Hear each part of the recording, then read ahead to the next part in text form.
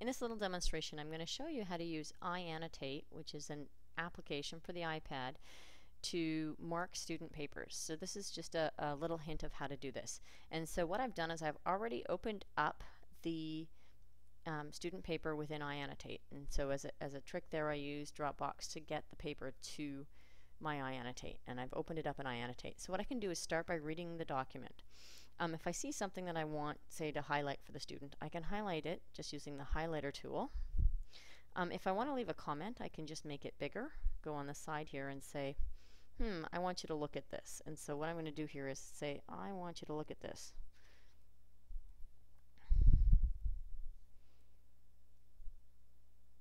This, right? And I just type it in with my stylus quite nicely here. Click done and go down. Now, if it's not the color I want or the size I want, I can hit it, and if I hit the color button, I can actually change the color tone if I want it to be a bit darker, or if I want the pen to be thicker or thinner, I can actually edit that directly, just like that. Okay. Now, another feature I'm going to show you is available on the iPad 3. So first of all, if I wanted to tell the students, they have to put the name on the top corner. So I'm going to use the typewriter tool for that. And I'll type up here. And so what this will do is it'll bring up my keyboard.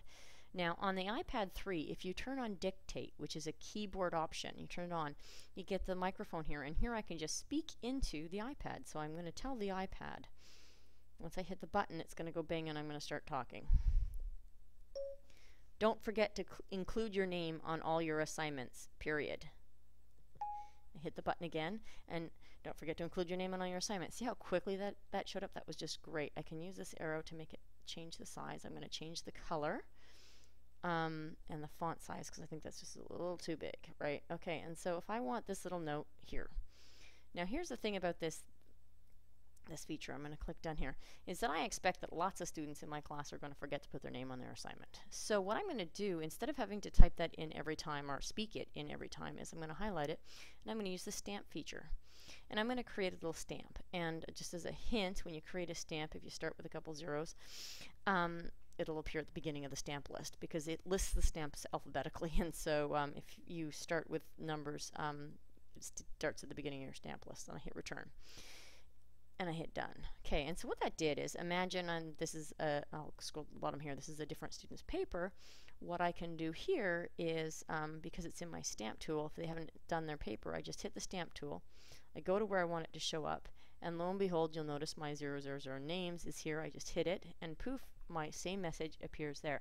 You can use that stamp feature with text on the side, so I want you to look at this. I can turn that into a stamp as well. I can turn anything that I create on the iAnnotate into a stamp, which is really handy.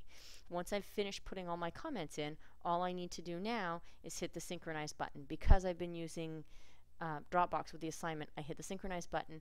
The version on the Dropbox up on the system now has all of my notes. I can then either upload that into the LMS or email it back to my students. So that is the quick and easy way to use iAnnotate to mark student papers.